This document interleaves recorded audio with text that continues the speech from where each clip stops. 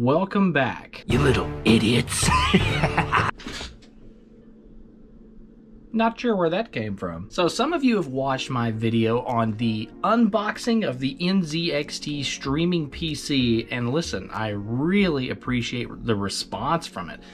We've gotten a ton of views. I've never seen anything like that before. Everyone who's watched it and everyone who's commented on that video, oh my gosh,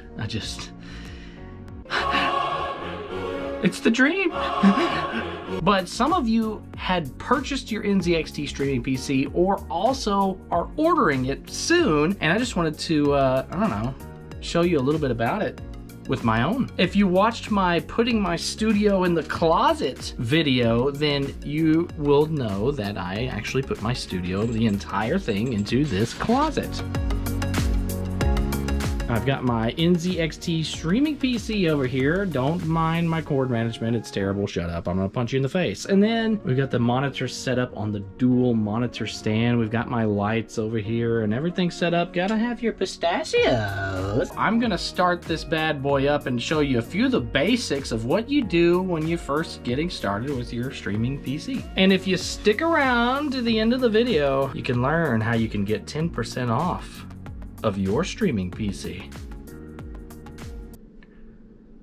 Making sure I didn't put the code there for everybody to see. That would have been embarrassing. We're gonna start this bad boy up. So we'll turn it on and let's set a timer and see how long it's gonna take for this bad boy to start kicking on and getting there at the starting screen. See, I'm gonna get my phone here. We're gonna start timing this thing and, oh, it's already booted up. I mean, I was gonna time it. I didn't even get a chance. So what are you saying, Joe? If that's a fast boot up? Yeah, boots up real fast.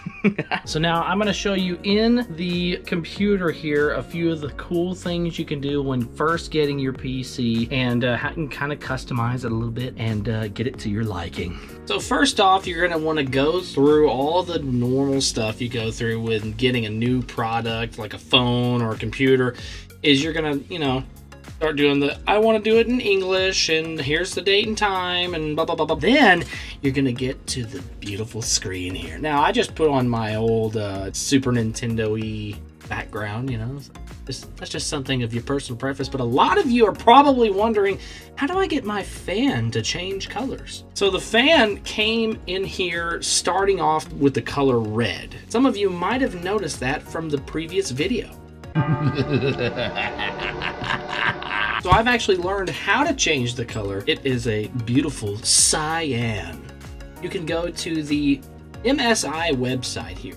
And if you look here, it's msi.com/motherboard/support/B450/tomahawk/. Go over here to utility, because the fan is considered a utility. And you'll click which operating system you're using, which I would assume is gonna be Windows 10, 64-bit. And you'll scroll down on into here, MSI Dragon Center, and download that bad boy. Whoops, you can't see it because I'm in the way. So you're gonna click download. Once that thing downloads, bleep, it'll start downloading down here. If you're using Google Chrome, it's gonna be right down here making a downloadage happen, but I've already downloaded it, so I'm gonna cancel it because I don't even want it in my town. Once you've downloaded it, just extract the file, which is very easy. Just right click the file, it'll be in your downloads. Extract all to whatever folder you want to put it in, and then just, you know, double click that bad boy, open it up, get it started. Once you've downloaded it and installed it on your computer, you should be able to go down to your little search bar and just type in Dragon Center. I mean, I just typed in and then Dragon Center came up. You don't need to log in or register your product or do anything like that. What we're going to do, close out of that bad boy, go down to Mystic Light, and there it is. These are your color settings, and you can change your colors, and let's watch it in real time on my screen.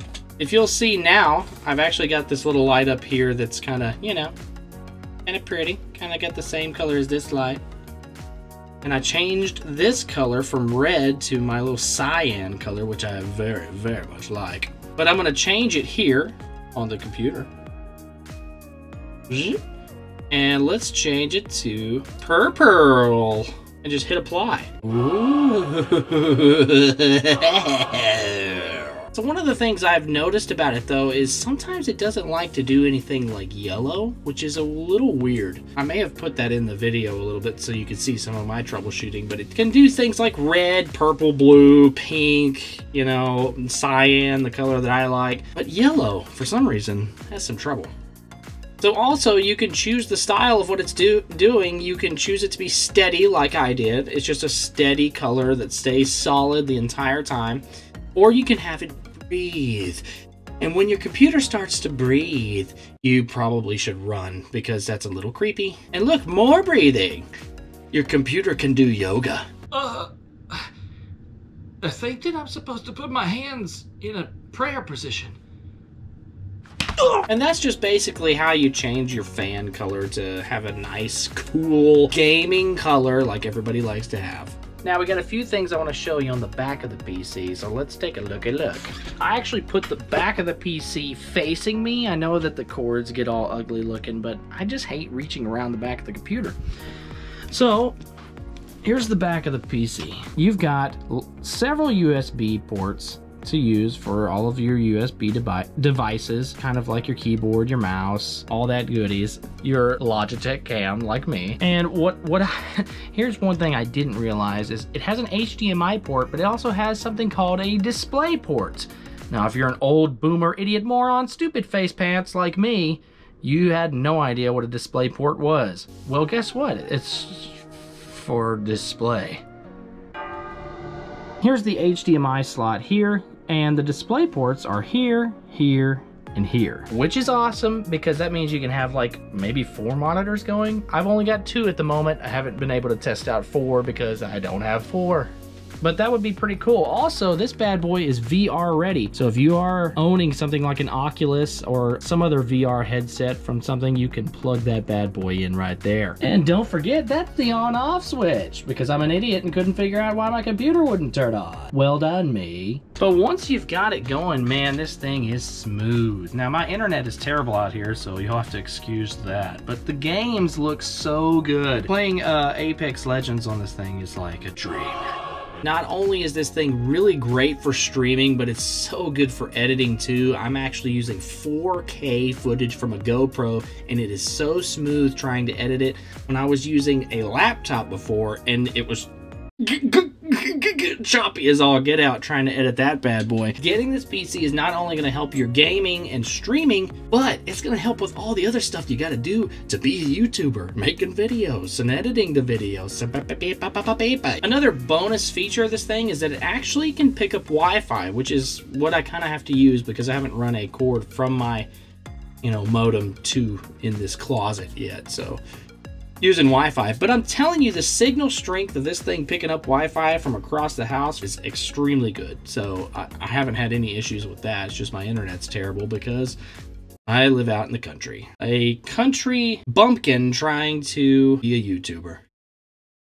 It's a real smart business move, isn't it there?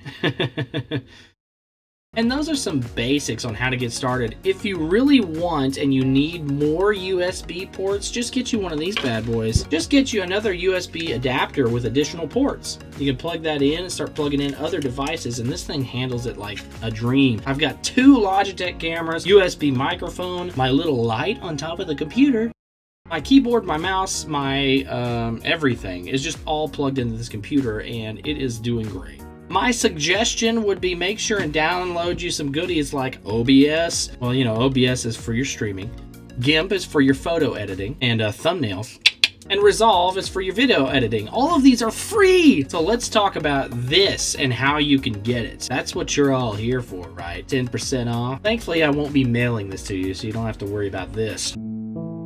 But just look forward to my next live stream. I'm going to be giving this bad boy away. I'm going to do a raffle on stream, and at the end of the stream, we'll give away the 10% card to somebody. So, hey, 10%, it isn't much,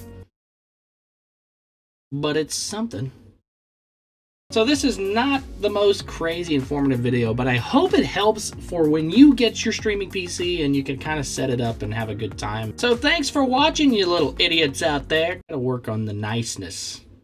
that comes out of me. And make sure to check out some of my videos making fun of other YouTubers. I'm telling you, you guys are missing out. There's a ton of people watching my video unboxing a streaming PC.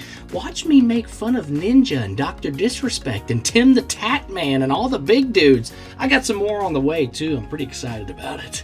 And I'll catch you on the flip-flop of the flippity flops.